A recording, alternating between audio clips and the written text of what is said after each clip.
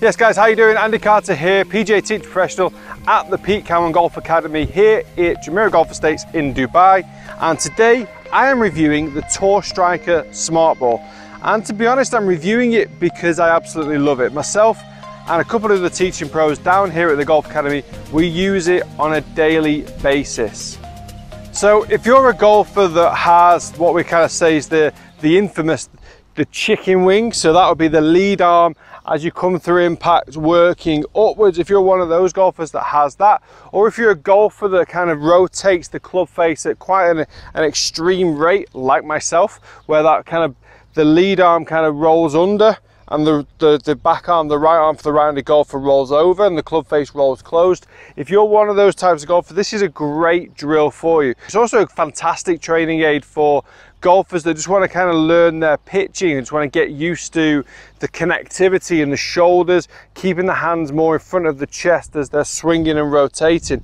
As you kind of start to come through maybe from a 30, 40, 50 yard shot, if you can keep the hands more in front of the chest, utilize the rotation from the shoulders and the hips, get everything working together, get the club face working as well with the swing, you can really feel some real connectivity in how you can deliver that club back to the ball.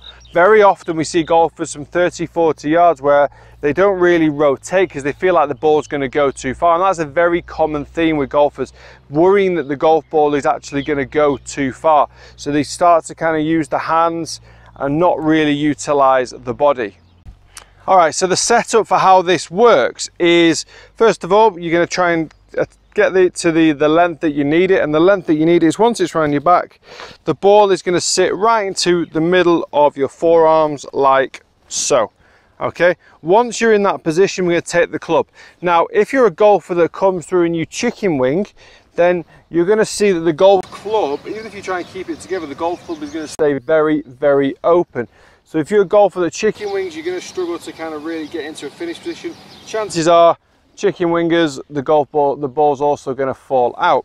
If you're a golfer that wants to kind of rotate quite a lot, you're also going to find that it's very, very uncomfortable. The right shoulder is going to come up quite high.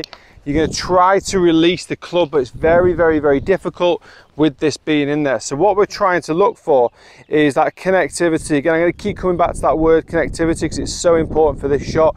We're going to get the hand staying in front of the chest as we start to rotate back and rotate through, and just getting a really good kind of feel and rhythm of the motion, allowing the club to work in front of the chest, back and forth.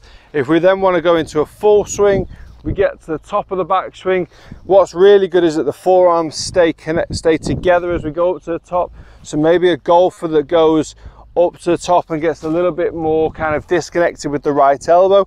This again is another method in the full swing in particular to kind of help get that compact feeling at the top of the backswing.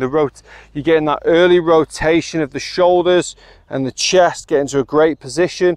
And as you start to get to the top of the backswing, what it's making you do as well, it's making you hinge with just the wrists. A lot of golfers will kind of start to bend the elbows and lift up, and they actually limit the rotation. When a golfer comes back to a neutral takeaway here, we want the shaft of the club to keep working around the body, and we want it to do so through the hinging of the wrists. A golfer that kind of comes from here and then picks up will generally leave the ball behind. So it's a fantastic, fantastic training aid for those golfers that struggle with quite a number of things in the golf swing. You only need to have pinpoint one of them to kind of help you, but I use this to kind of practice with, and I often tell my kind of students to come into the office to grab it if I'm not using it, to just go and just do some pitching with, because it's fantastic. You can really feel that connectivity from the takeaway through all the way through, and you can even get that same sort of feel when you're trying to hit that full swing, keeping it in your arms, rotate, and just get all the way through like that.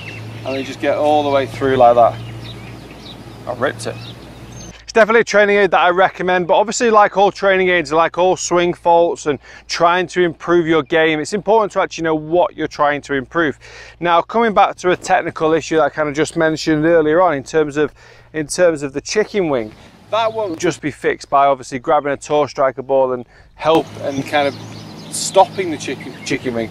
A lot of the times faults are caused by other faults. So generally this chicken wing position is happening because something that's preceded it, and that's something that we'd obviously need to try and isolate, pinpoint and work on. But I think it's a great drill it's a great kind of training aid for practicing your chipping, practicing your pitching.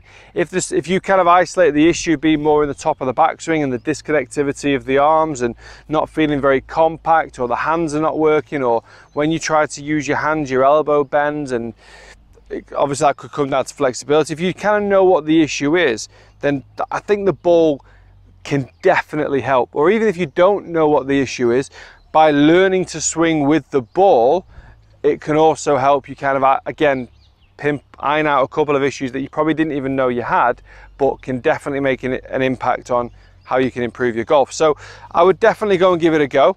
In terms of use, it's very, very easy. You blow it up and you pop it around your neck and you get it to the right length for your forearms.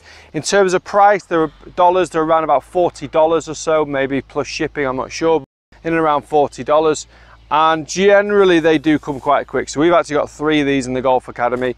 Like I said, 4 golf pros in the academy, and we do use this quite a lot, because I think it delivers great feel for the player, and it delivers a great results and quick results as well, because it makes the practice honest. There's a lot of golfers that will try to practice in a way they think, oh, that's great, and with all the best intentions in the world, that's absolutely fine. However, if you're not practicing well, then you're not going to improve. This will almost make you practice pretty well. So go and give it a go. If you have got access to one, definitely try it. Find out as well if it's going to be suitable for you. If you've got other issues in the swing and you don't necessarily need it, then it's not going to work. So it's not one of those things that I'll just go and buy it for the sake of it. Buy it because it's going to help you, and then when you do get it, you can't use it too much. Overuse it. Even a golfer that kind of flips through is really, really going to help you control that club face better by controlling the forearms. It's going to help you feel that the hands are staying more in front of the chest as well as you're starting to swing. It can only do good things for you. So I highly recommend this, and that's quite rare for me to kind of say, but we recommend it on the basis that we use it. So if you come down for a lesson with me here in Dubai, be prepared, you're probably going to get the smart ball thrown in your arms. Guys, thanks very much for watching. Please do subscribe to the channel. Lots of content to come, lots of tips to come. If you've got any questions on the Toe Striker smart ball, please drop them in the comments below. If you've enjoyed it, please do hit the like. And from me, from a very, very warm Dubai, see you again.